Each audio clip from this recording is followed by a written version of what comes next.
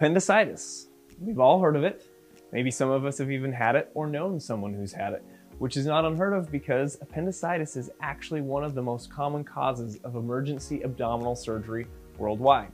So we're going to talk about what it is, what causes it, some of the symptoms that are associated with appendicitis, how we even treat it, and of course, all the relevant anatomical awesomeness. So let's get to it.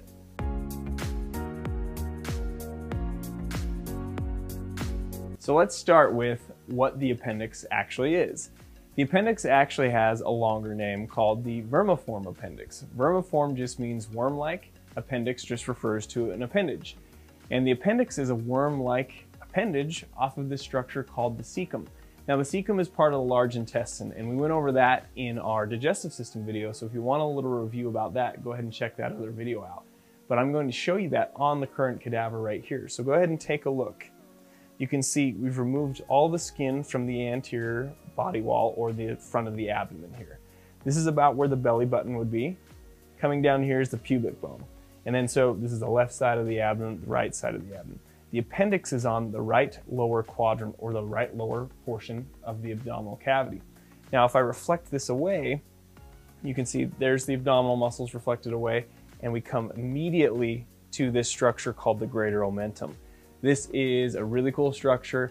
It's just this apron that drapes over the intestines, and I shouldn't say it's just this. We're gonna learn some cool functions with this and even how it can apply to appendicitis later in this video. But let me reflect it away, and you can actually see all of the small intestines that I'm lifting up here. And they're attached to this yellowy tissue called the mesentery that's actually holding them to the back of the body wall here. But the appendix is over here on this side. So what I need to do is actually lift up the cecum. This is that structure that I was saying the appendix comes off of, and you can see this little worm-like structure that I'm pulling out right here. And that's the vermiform appendix. It's about 2 to 3 inches long, and this is a structure that we're going to talk about getting inflamed or infected here. So a lot of the times people will say, what is the function of the appendix? A lot of people will refer to this as a vestigial structure or a vestigial organ, like a vestige of time, or essentially it's a structure that has lost some of its functionality through evolution. Now, it's not necessary, but it does perform some potential functions. And when we say it's not necessary, people get the appendix removed all the time and they do just fine. But it doesn't mean it doesn't do anything at all. Now, we do know that the appendix has a lot of lymphatic nodules in it. And those are just conglomerations of white blood cells. And what that does is it helps monitor bacteria and potential pathogens that are potentially coming into the large bowel.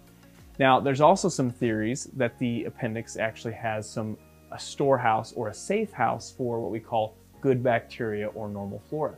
So in situations where people have major diarrhea, dysentery, some people mention cholera, or even major bouts of diarrhea that clears out the stool and even some of the good bacteria, it's theorized that some of that good bacteria can be replenished from that little teeny tiny appendix that's not quite as affected from those major bouts of diarrhea. So when the appendix becomes inflamed, we refer to it as appendicitis. But what initiates this process? Well, we have to understand that the appendix, even though it's a small little structure, it's actually still a tube, meaning it's hollow inside. What happens is the inside of the appendix, or the lumen, which if you compared that to a hose, like a garden hose, the inside of the hose is referred to as, let's say, like a lumen. Now that lumen of the appendix would be obstructed, and it can get obstructed by a number of different things. It can get obstructed from fecaliths, which is essentially clogged with poop. And we also can get it obstructed with undigested or foreign material. Sometimes it gets inflamed from the lymphatics surrounding it and an infective process where the lumen gets constricted because the wall literally gets inflamed. And sometimes it can even be caused by tumors. So once the obstruction of the appendix starts, things are going to continue to progress, because I want you to imagine if there's a blockage inside of a hollow tube, that's going to increase the pressure inside the tube, and in this case, the appendix. It's also going to put pressure on the walls of the tube. Think of the walls of a hose in this case. And inside the walls of the appendix, there are little blood vessels and little lymphatic vessels that are being compressed. If you compress those vessels, one, you don't get a good blood supply coming in, and you also don't drain old blood out very well. This will cause the appendix to get engorged, inflamed, and even enlarged. And that's when you'll start to get pain signals. So those initial pain signals coming from the appendix, they're referred to as visceral pain. Now, visceral just means pertaining to an internal organ. Now, our body isn't great at localizing visceral pain. What I mean by that is oftentimes visceral pain will kind of be like a referred pain. We'll feel the pain in an area where the problem actually isn't occurring. For example, we know that the appendix is in that right lower quadrant here. But a lot of the time, people will initially feel pain, or at least the initial pain from appendicitis, around the belly button, kind of the central, hard to localize pain that's in the center, or periumbilical is what they'll refer to it as. Now, as the pain gets worse, or the inflammation of the appendix gets worse, we'll start to get other tissues involved that are much better at localizing that pain signal. So to understand how the pain starts to become more localized with appendicitis, we have to jump back and talk about how we mentioned appendicitis can progress and get worse. Now, we started with obstructing the tube, and then due to that obstruction, we increased pressure on that tube and the appendix started to get inflamed and engorged. The next thing that tends to happen is bacteria starts to grow out of control and invade the actual surrounding wall of the appendix. As that happens, the wall of the appendix gets more inflamed and even the surrounding tissues get inflamed. Now let me actually show you the tissue that I'm talking about here. So if I again reflect the abdominal body wall out of the way, and you take a look at this glossy tissue right here, this is referred to as the parietal peritoneum. Now the parietal peritoneum, or the peritoneum, is a serous sac that surrounds the actual abdominal cavity and the intestines, and it lines the inside of the wall here. Now we'll do some more specific videos on this stuff, but for right now, I want to mention that this stuff is actually innervated by different types of nerves, and they're called somatic nerves, or we'd have somatic sensation in this case. Now, somatic sensation is much more pinpoint accurate. That's the type of pain that you feel in, say, like muscles or on the skin when you get cut, and these don't tend to refer as much as, say, visceral pain. Now, take a look here. If I point here and I lay it down here, I want you to imagine the appendix here getting inflamed, and this tissue over the top of it also getting inflamed. And if that tissue over the top of the appendix also gets inflamed, that can start to localize the pain to that right lower quadrant. But again, it takes a little while for that to actually progress. Now, there are some exceptions to this. There are some people who won't feel that right lower quadrant pain, and that's due to often the appendix being in a slightly different orientation than, say, the average orientation of the appendix. So what are the classic symptoms of appendicitis? Well, abdominal pain, which we've already covered, which often will go to the right lower quadrant. You also will see anorexia, which people just don't feel like eating when they have appendicitis. Also nausea, vomiting. That's kind of that classic presentation of appendicitis. People will often also have a low-grade fever of around like 101. Now, it's always nice when you're a clinician and people fit into that classic box of this symptom, and that symptom, but not everybody will present just perfectly like that. Some people will often have other symptoms like indigestion, flatulence. Don't be ashamed, it's appendicitis. You can't control that, right? Also, there's bowel irregularities in some patients, even diarrhea, and just that general feeling of like aches and just not feeling well, like you're ill. So finally, how do we treat appendicitis? Well, those of you who have had experience with appendicitis are probably gonna say, yank that thing out of there. And that is correct. That is still the current standard of treatment in the United States, is what we call an appendectomy, removal of the appendix.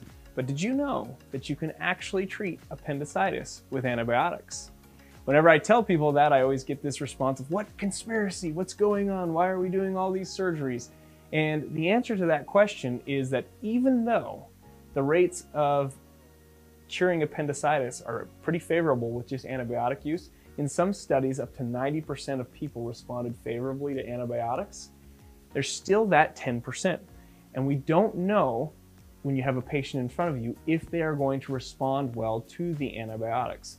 And so are we putting people at risk for a rupture of the appendix? Another risk is that 30% of people treated with antibiotics in those studies tend to come back within 5 years with another episode of appendicitis and end up having to get the appendix removed anyway. And because of that, and with the success of laparoscopic surgeries, we've chosen to essentially say, okay, we're gonna still help this overall decrease the risk of complications and future complications with appendicitis just by simply removing it. So the last thing we need to talk about regarding appendicitis is one of the complications that people will often ask about, and that is, what if the appendix ruptures or perforates? So let's take a look at the cadaver to kind of help us with that story. Now, if you take a look at, again, the abdominal cavity, and I'll pull up the appendix here, this little guy, if it potentially ruptures, that could spread fecal matter, bacteria, pus, and just that infective material. Now, there's a couple of different scenarios that can happen in this situation. One is called free perforation. What that means is that infected material, or the material coming out of the appendix, can freely move throughout the whole abdominal cavity, and that is more of a serious complication, and they'll actually want to operate pretty quickly with that. Also, if the patient is showing signs of sepsis or unstable, they'll also immediately operate. Now, not all patients are actually unstable when they present with a perforated appendix. There's this really cool thing called the greater omentum that can actually drape over and actually contain the ruptured material or the ruptured appendix, and so it doesn't spread throughout the whole abdominal cavity. Also, other situations, an abscess will form around that appendix. And that abscess, yes, it's a collection of pus, but it contains it in that localized region again. Now, on imaging, if the abscess is less than, say, 3 centimeters, they'll go ahead and take them to surgery and do an appendectomy. If the abscess is greater than 3 centimeters, they'll actually do what's called a percutaneous drainage of the abscess, which is just draining the abscess through the skin. And they'll also put them on antibiotics. If they get clinical improvement, they'll actually wait to do the appendectomy till they're done with an antibiotic course, and as long as they keep improving clinically. As always, we hope that gave you a better understanding of appendicitis and the anatomy that's involved with appendicitis. And as always, please give us comments and feedback of anything else that you want to see. We love reading through those and love your guys' suggestions.